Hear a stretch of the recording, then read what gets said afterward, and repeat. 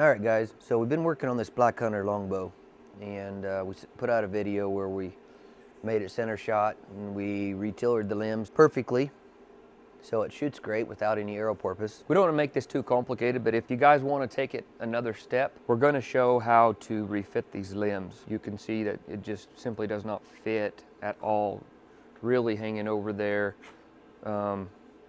This is hanging over pretty bad. The benzels are really close to the edge. Normally I would probably put new benzels in and move them back so I had more room, but that's going to involve you guys having to go buy new benzels, and I'm going to try to do it as best I can without having to replace any parts on the bow. Let's take it over to the vise to get started here. This will probably help you to not mess it up. Put you some tape right along there. When you hit that tape, you know you don't want to go any further. Now this is very important. You cannot file like this or like this, because you will blow this glass off when the file comes out of off the limb. We have to file this way in line, and we'll come in here.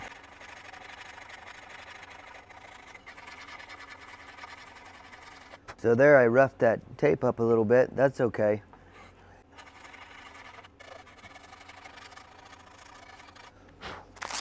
So that's pretty flush right there. I could go a little more. You can scratch this a little bit because you're gonna hit that with your random orbit. The main reason I had the tape there when I was taking off a lot of material is you just don't wanna all of a sudden take a huge chunk out of this here riser when you're doing this.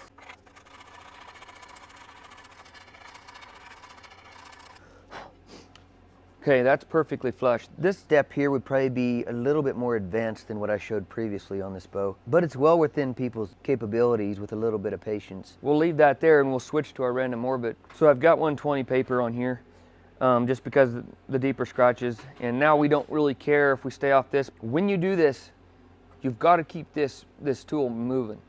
If you stop and try to get out scratches right there, you'll dig a hole right here. You can go up to where the limb wedge fades out without changing your tune or tiller of the bow. Up in here, you can send and it's not going to change the tune or tiller. If you get out into here with this, you will change the tune and tiller, and that's not going to be good. The main thing with the random orbit, just keep it moving. Okay, that's it. That is perfectly flushed up. I can still feel a little edge there, but that's that felt that's coming out from underneath the limb. That's how to do the sides. They're all the same on the sides. I'm not going to show all 4 of those, or the 3 that's left. So now let's focus on this right here. This will be a little bit more difficult than what we just did. I always look for a 90-degree line coming off the limb, and then imagine that across there, where you can see that one's lower than this side. That's not a huge problem, but we'll correct as much as we can. We're not going to be able to correct a lot because the reveal here is already smaller than over here. None of these steps that I'm doing here are going to affect the performance. It's just if you want your bow to look better and look like a high quality bow, you can do this, and archery is a hobby. If you want to play around, a lot of people take fulfillment and joy out of this kind of thing. Because it's on the wedge, there is no limb movement. Now if you get into here, you're going to change it right there, but right here, I mean I do it constantly with my bows, and I never change the tune or tiller by getting on the wedge like that. This one's got quite an overlay. How to do that without using my tools? It might just be we just have to skip that.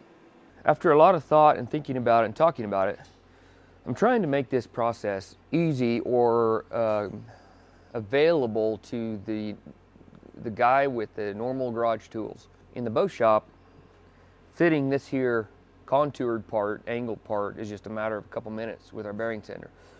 Most people are not going to have a bearing sander or the kind of tools that we have here. We talked about it, and I think it can be done with a Dremel. Now, before we do this, we just wanted to say that doing this to your bow does not have to be done to make the Black Hunter perform great. This is more of something that you're going to do if you like woodworking, you like to soup up your equipment, you want to make it look cool and special. Now, that being said, I am going to show you how you can do it, and not to minimize anybody's skills out there, because Most guys will be able to do this. Most people will be able to do this with a Dremel, with a drum sender on it. It's not that it's that complicated. I just don't want you to get in trouble where you actually compromise your bow by cutting too much into the limb pad or something. And I'm gonna turn this limb, put it in the vise on the side. There again, if you don't have rubber jaws on your vise, just use some t-shirts or plenty of materials. I need to take more material off the riser than the limb. I'm just gonna, this is not a good Dremel, but it works when I get it going. Come on. Don't buy a battery Dremel unless you hardly ever use it. If you never use it hardly, they're not bad, but if you use it any significant amount of time, get the corded Dremels. Way better tool. I had this is a 4300. I had a 4000 series that I ran for 10 years, almost daily, before it burned up, and it was corded. Okay, this one will work. So I'm just gonna come in here, I'm gonna hold my Dremel down here. You gotta be conscious of what it's doing on the pull-out stroke. So,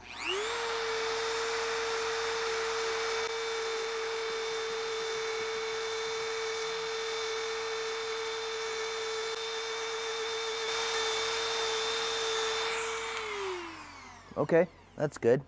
We're just gonna rough shape the whole thing. That's perfect. You can see, you can look right down there, and I flushed that up perfectly.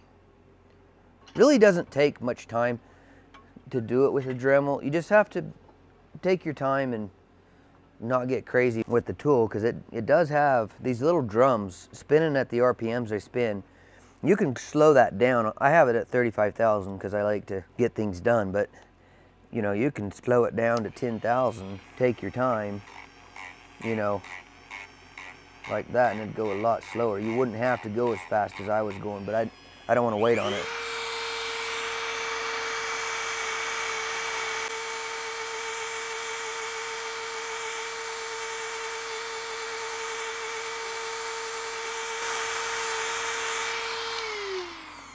See, I left just a little bit off that. I'm taking my time and kind of letting it all come together without going too far on any one surface, which is pretty important. You can already see I've flushed that up pretty nicely.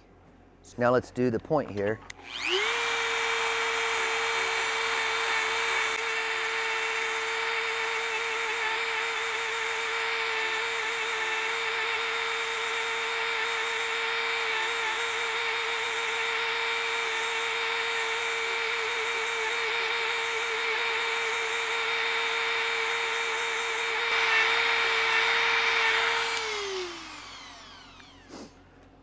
Pretty rough there, but it's starting to take shape and it's starting to look real nice.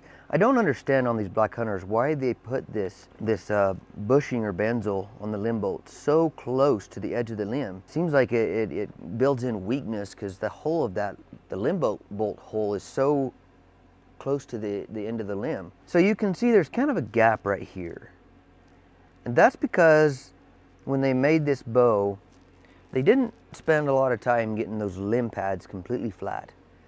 I wouldn't just kill yourself trying to get that out. You're probably not going to get it out until you're back into the limb a ways, far enough that you've compromised the limb pad on the riser or the limb pad on the limb. If I was doing this to soup it up and make it look great, I would just clean it up, flush it up, make it look pleasing to the eye, make this here symmetrical, this little diamond shape here, make this symmetrical.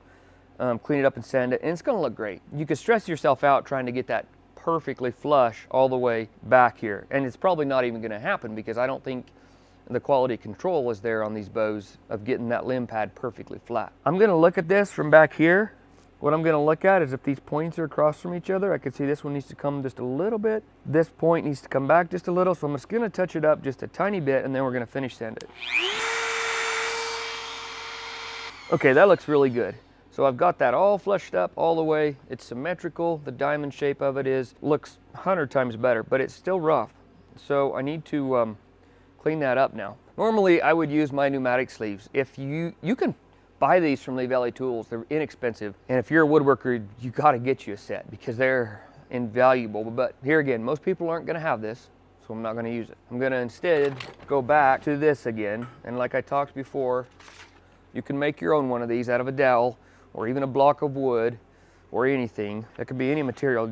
All you're trying to do is get a radius on there. when I use this 120, I'm not gonna be so worried about cross grain scratches. I just wanna get out the Dremel mark. We can take care of that at a later date with finer paper, while being cautious of keeping all your lines straight that you made with the Dremel.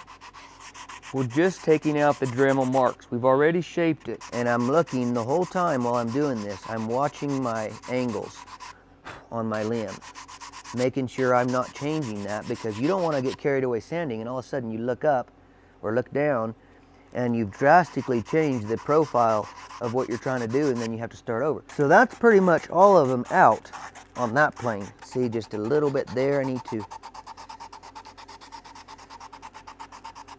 Okay, I'm gonna do these angles. While I'm sanding, I'm shaping, so I'm watching what I'm doing on the riser and on the limb. So I still have a nice straight line there. Anything else you look down on that you want to share with our viewers? Yeah. Poverty. Well, that's not a good one because I'm broke most of the time. Unkindness. How about that? Good one. That's a good one. Don't be unkind, you people. And Shane. So I'm just taking out those Dremel lines, and I about got them all out. One thing a guy could do is use finer paper on your Dremel, but it'll take you a lot longer. And the other thing is you'll run the risk of burning. Those Dremels spin so fast that when you put fine paper on, they slick up really quickly. Then you constantly have to be changing it. So on the drums on the Dremel, I generally use a pretty coarse grit. And I use them just to shape, is what I use them. Probably seen me shape. Oh, we didn't shape that outside edge. I'll do that too on this video. Normally shape that outside edge of that shelf. Okay, so that's all the Dremel scratches out. And then I want to make sure that I didn't change anything that looks great on the riser. And then like right here, right in this corner, you just want to round that over a little bit. You still kind of want the profile of that diamond shape, but if you don't round that over, you don't want to create a sharp edge, like I've said 1,000 times. Moisture release, but also if you hit that and it's a sharp edge, you can break that off. Okay, let's do the other side. So I can see I changed it just a tiny bit.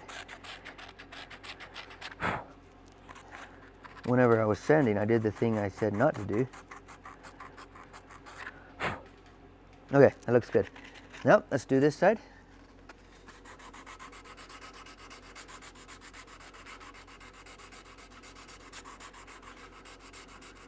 Don't get the idea that I do things this way when I'm building custom bows for you guys, because we have tools for all this. But I just want to show what you can do with your tools at home. Because this whole process would have taken me maybe 5 or 10 minutes with my tools here in the shop. I'm not trying to brag, I would think people would be like, you guys need to do something else if you're taking this long on bows professionally. All right, so I almost got that, but I'm kind of sick of this paper, so I'm gonna switch out because I don't like dull paper.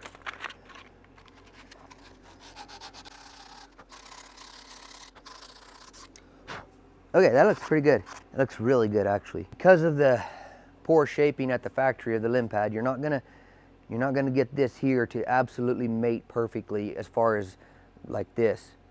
But you can definitely get it to mate perfectly like this, you know, and this, which is what we're gonna do. If we had more room, if they would move this bolt back to like here, I think you'd have enough room that hopefully you could take it back far enough that the limb pad would flatten back out and you could go ahead and make that flush. I'm gonna switch to 220 paper. I'm not going to wrap it around that little rubber doohickey. I'm just gonna fold it. I think I've been saying fold it 3 times. You actually fold it twice. But it makes 3 panels. I'm just gonna go like this, and then we're just gonna take out the scratches we put in with the 120. That's all we're doing here. We've already shaped it. We've already sanded out the Dremel scratches. Now, you'd wanna be a little more careful on sanding with the grain at this stage. When you get to fine enough paper, if we were going down to like 320 or 480 paper, you probably wouldn't even have to be that concerned about the direction you went. because the scratches would be so fine that were left in there you wouldn't see them. But we're still using 220. Okay, that's looking pretty good right there on the tip. I might have some, no, I think that is something else. I thought that was Dremel scratches, but I think it was just the wedges on this are made out of Dymilux. We were looking at that earlier. But what's interesting is they kind of got this thing cut on an angle. I think that's Dymilux. Has to be because the grain is too uniform. That looks really good. It's all flushed up. I'm just gonna quick do that side, and then we're gonna finish this up and shoot it with a little bit of finish just to show you what it can look like. When you're clamping a bow limb in a vise like this, you don't want to put your vise like this and get on the wedge, because this wedge doesn't move. So you can really crush stuff and mess up the fade out area. If you're gonna do this, get right on the edge of that fade and then go ahead and clamp it. But do not over clamp or you will ruin it too. There's just to where it's just holding its own weight, and then I'll go like maybe 1/4 to 3/8 of a turn. That's it. You know what, just for speed on this, I already showed how to do it with the file. I'm just gonna quickly do this on my pneumatics. Redneck Sander Alley right here. Oh, you build bows professionally? Cool. Oh, you use those kind of tools? What? Yeah, mostly a crescent here is just a bigger sized rock. Like, you know. If you're using a wrench and then you need a crescent wrench, you just get the size larger rock. This is 180 grit paper. We're just gonna get this side.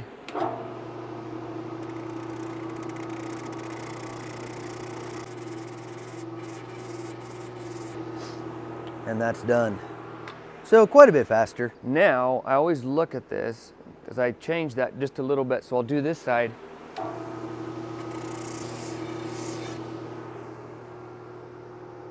A little bit more. Okay, perfect.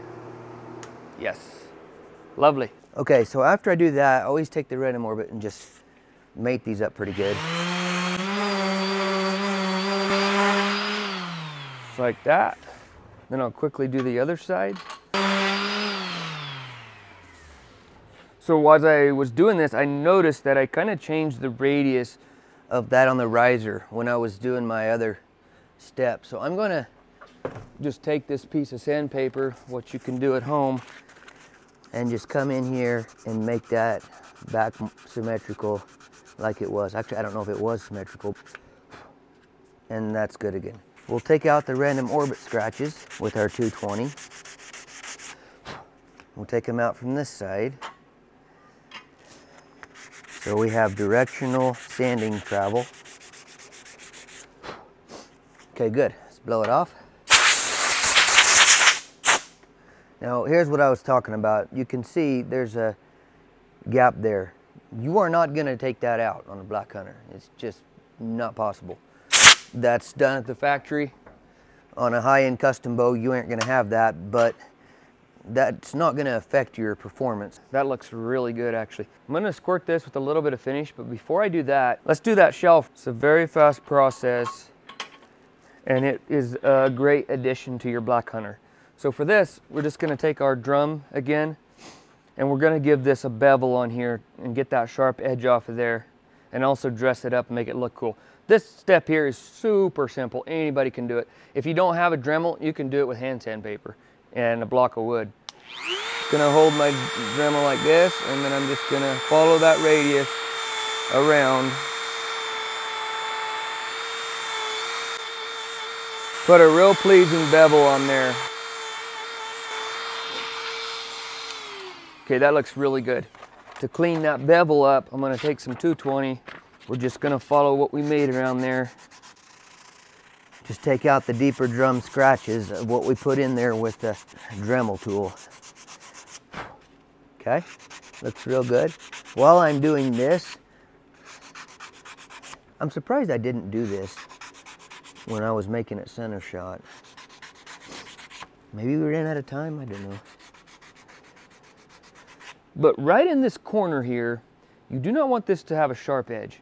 So you come in here with your sandpaper and round that and smooth that out right where the shelf meets the side plate.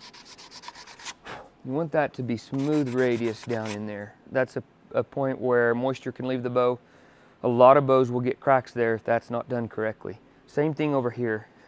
Looks like I did do this one pretty good. Okay, that's good. Another thing that does, it reduces mass of the shelf, and you can go a lot further than this. You could literally take this into right here probably, and it wouldn't hurt the bow. And what that does is that reduces surface area for the arrow to contact, and actually, if you make less material here on the shelf, you'll get a better, cleaner arrow flight because it's contacting less of the bow. Think drop away rest like on a compound. One thing I would probably advise on doing is taping this black bushing benzel thing so that you don't scratch it accidentally when you're working on your bow. I didn't do that. I'm used to working with these tools. I didn't scratch it, but I could also see myself scratching it just because I know that people slip. And I slip. I've never seen one glued on like this one was. You can see when we shaped this, we kind of gave this a sharp edge all the way. We don't really want that. We also don't want to scratch the surface of this limb. So I'm going to take my sandpaper and, being careful, I'm going to fold it like this, and I'm just going to hit that sharp edge. And I can get pretty aggressive with it. It'd be fine if it's rounded over pretty good. It would actually be better. You just don't want to get aggressive to where you're getting onto this, and you can see I'm staying off of that as I'm rounding that. I'm staying off of that surface, the actual limb surface. I'm just hitting that edge. So let's do this side, just the areas that we touched. This will also keep it from chipping when you have your limbs off of your Black Hunter. Let's go ahead and let's do this, keeping in mind to not change our profile that we created. Okay. Shaping up to be really nice. Okay, I like that. Now, on the bottom side, or actually this would be the belly of the bow, we've also created a sharp edge here. Now we want to relieve that too. However, we don't want to relieve that as much as we did on top because we want as good a fit onto the limb pad as possible. We want this to be as flushed up as we possibly can. You can already see I made that diamond shape and it looks so much better than it did before. I do this on all my bows too. I ease the belly side of the three-piece limbs because here again, you don't want this sharp. Number one, it can cut you. Number two, a sharp edge will chip. It doesn't matter if it kind of folds in on itself a tiny bit. You'd rather have that edge protected than worry about it absolute being 100% perfectly perfect. After all, we shoot these bows for performance and what they can do for us. This bow is no good just hanging on the wall and looking at it. Yeah, it might look better if you don't use these, but we're all about performance. So what I do here is I count my strokes. So I normally go 1, 2, 3, 4, but I do it faster. So 1, 2, 3, 4. 1, 2, 3, 4. 1, 2, 3, 4. 1, 2, 3, 4. And that's all I do to ease that. Is you want it fairly sharp, but not too sharp. Okay, so let's put this back on here. One thing you can do, which I would kind of recommend this, take the edge of this very gently, take the edge of this felt off. Because I just really don't care for it hanging out. If you had like a razor blade, this would probably work just a little bit better. But this is working. This is a pretty sharp knife. Of course, this felt needs to be put on after this is perfectly fit. And in a perfect world, you wouldn't be putting this felt on and then having to cut it to shape on a already finished limb pad. Now here you can see it's really hanging over. So I'm gonna do my magic here too. A little trick you can do also, if you want, you can run some masking tape along here. You can take a black magic marker, a fresh one, and just hit that edge, and because it's kind of a gray-white when you cut it, you can just darken that edge and make it look really, really great. I'm not going to take the time to do that, and if I did it without masking tape, I would probably get it on the bow. And we'll go ahead and put the washer back on. I don't know why this one was glued on. I haven't seen that before, but it was. Maybe they all are. Just the one that we got before didn't. The Black Hunter is kind of, it only has one indexing pin, so you can kind of wiggle it into where it's all flushed up and then tighten it down. I don't really like that. Our bows have 2 index pins. Okay, that is a perfectly fit limb using hand tools plus the Dremel, I guess. So let's go squirt it with a little bit of finish and see how she looks. We just did the bottom limb. I didn't take the time to do the top limb because that would have made the video just too long. I chose the harder one to do just to kind of show you to do one with more angles and contours to it. But it's the same process for the top limb. It just takes time. It's really not that hard. This is a hobby. We love tinkering with our hobbies. So if you are a tinkerer, do it. I really have full confidence in anybody being able to do it. I am going to do a video on different types of aerosol finishes. I have some ordered, a variety of them. Right now I'm just going to use this Rust-Oleum Ultra Cover Gloss Clear. I don't know that I recommend this so much. We will do a video where we recommend the aerosol finish to use on your bow. It's going to do what we need it to today, just to darken it up and show you what it looks like. It's always important to sand between coats. Probably most of you know how to run an aerosol can. It's really not that complicated. The main thing is just keep it moving. When you start your spray, when you come to the start of your stroke and the end of your stroke, let off on your spray tip. So, you know, it's going to be like that. You don't want to go very, very bad choice. That's going to put drips at the two ends of where you're spraying.